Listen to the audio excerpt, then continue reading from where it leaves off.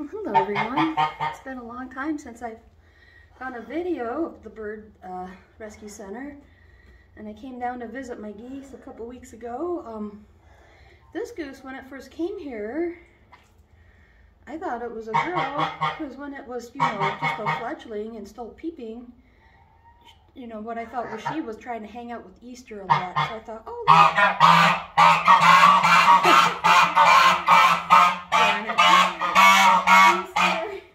Easter is very jealous, because what it turns out to be is that Summer is a boy. Now we got to change his name.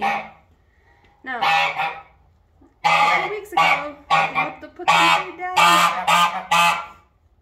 Now I'm gonna let this bird go. I love you, Summer. But I think his new name should be Sammy. So I'm gonna let this bird down, and then I'm gonna tell you the rest, because I won't shush. Won't shush. There we go. Now I had to do that very carefully. Uh-oh. Now I kind of started a fight, so I kind of need to, yeah, I'm going to have to break this. I tried to push Sammy out the door, but he went in the corner, so now Easter's showing him who the boss is. So now Easter, calm down. Easter was pretty upset with me because I was holding another male. Now when I went up to put some lettuce down for Mama Goose, what I was calling Summer, I'm going to rename him Sammy. Sammy totally charged me, and he wanted to kick my ass, so I scooped him up. I wanted to check him out, you know. I wanted to check him out. So there he goes, there he goes. There's Sammy. Now, so Sammy is your new name, because you are a boy. Summer was a girl's name. I thought he reminded me, he kind of reminded me of like a young teenager or something. Made me think of a teenage girl. I thought of Summer. I thought that was a cute name.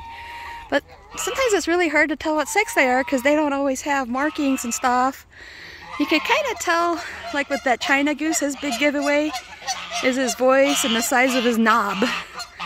But sometimes you just gotta wait to see who's laying eggs and who's fighting over the girls. So in this case, Easter's like, wait for me. So I decided to put the lettuce down on the ground instead of in this bowl because I just thought it was muddy, and these guys clean it up. I almost thought the ground was cleaner than their feeding dish, so that was my decision. So anyways, yeah, so I guess I was a little surprised because what I was trying to figure out was how come, you know, for a while there, I would see Easter run up and bite that little brown goose in the tail, and I thought, well, why is he doing that? Yeah, I thought that was a little girl. Now that's Easter's buddy Eddie, and so now I know why. So I think who I just renamed Sammy. Okay, I'm kind of stuttering over my words. I'm like, I want to call him Summer. We're gonna call him Sammy. Well, that's Mama Goose, and I say it because every season, she lays eggs and she usually has babies, but her husband flew away. And I think he flew away with the kids who could fly. So they had some kids, and they flew off with Daddy. Aw, that is so sweet. I love how Eddie trusts Easter. If he don't like you, he'll bite you in the butt, right, Easter? He always butt like you. So that's Easter's deal. I love Easter. He's so soft. He's so soft to touch. So I'm excited about all this new life on the pond. I was going to point out there's a couple of Canada geese as well who are on eggs. She's just on the eggs right now, and so we might have to wait another week or so to find out if these eggs are any good. And I can't wait to see. You know, I was waiting to see if Summer was going to end up on eggs, and it looks to me like now Summer's a daddy, and so we're going to call him Sammy. Now I went over by the other nest when I got out of the truck, and the daddy goose over there, he stuck his head through the fence and bit my shirt. Summer sounding off. I mean Sammy sounding off. So I love that. I went over to Mama Goose and put some lettuce down, and she didn't flinch. She let me pet her butt one time. So she trusts me. She knows I'm not trying to mess with her. That's pretty cool. So that's the news on the pond. So we got a couple of parents happening over here. And then there's Twinkie. Now, when Twinkie lived at home with us, he lived with us for a good 3 years. And you know, I'm a night worker and a day sleeper, but I'd get up early in the morning.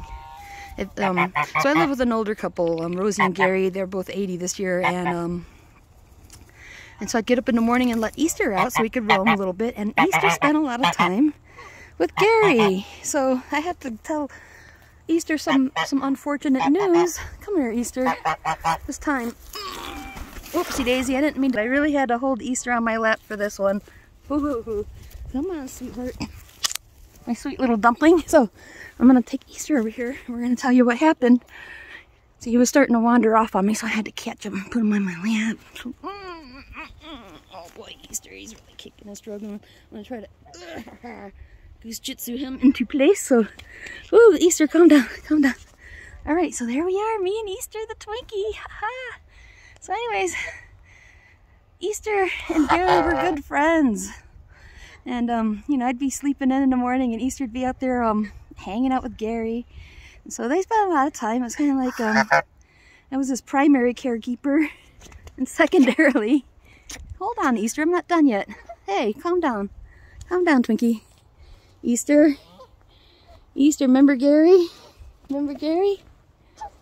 Well, our old friend died of cancer. He had cancer for some time and we didn't even know it.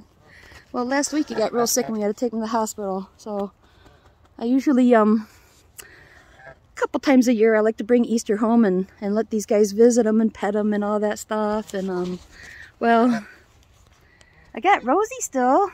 Rosie knows him. So I brought Rosie by one day and brought him over to the truck and he was tooting away and wagging his tail. So he remembers Rosie and Gary. And, I don't know if he was paying attention, but, you know, Gary's no longer with us, Easter. So next time you come home, you'll only see Rosie. But, yeah, Gary was a good friend of ours. Yeah, so, you know, we're not allowed to keep geese in town, so that's why he lives out here.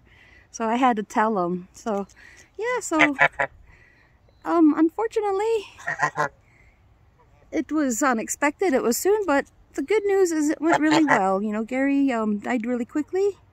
Like right after we found out why he was dying, he died really quickly, and he died. He was very, you know, comfortable.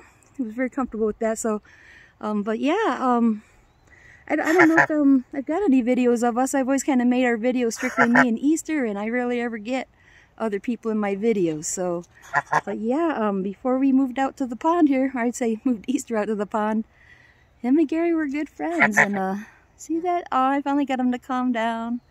Yeah, so, you know, I try to come out once a week, but I didn't make it all last week, you know. So we got a lot of cuddles to make up because we had to deal with Gary passing and taking care of him. So now I kind of squeezed this visit in. It was a tight squeeze, but I made it.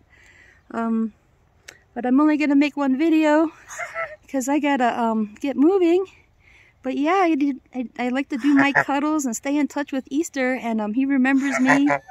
He comes to me, and about midsummer into fall, he starts avoiding me because he doesn't love me no more. So I hate to say it, but during mating season, he's the most friendliest bird you could ever meet. A little aggressive, but friendly nonetheless. All right, well, thanks for watching. If you do, you guys have a great day. Bye-bye now.